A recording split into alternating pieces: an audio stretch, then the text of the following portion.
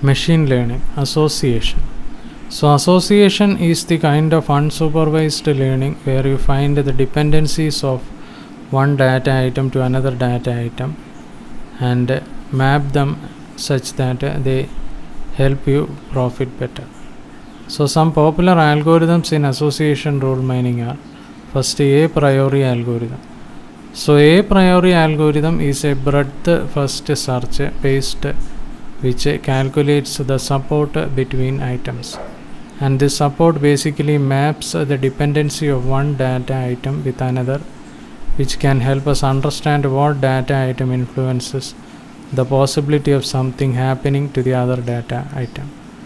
For example, bread influences the buyer to buy milk and eggs, so that mapping helps increase profits for the store. That sort of mapping can be learned using this algorithm, which yields rules as for its output. If A, then B.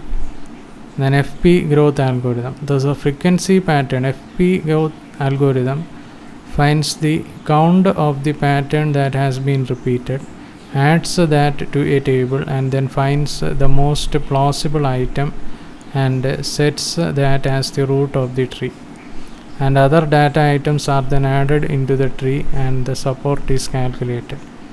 If that particular branch fails to meet the threshold of the support, it is pruned, and once all the iterations are completed, a tree with the root to the item will be created, which are then used to make the rules of the association. This algorithm is faster than a priori, as the support is calculated and checked for increasing iterations rather than creating a rule and checking the support from the dataset.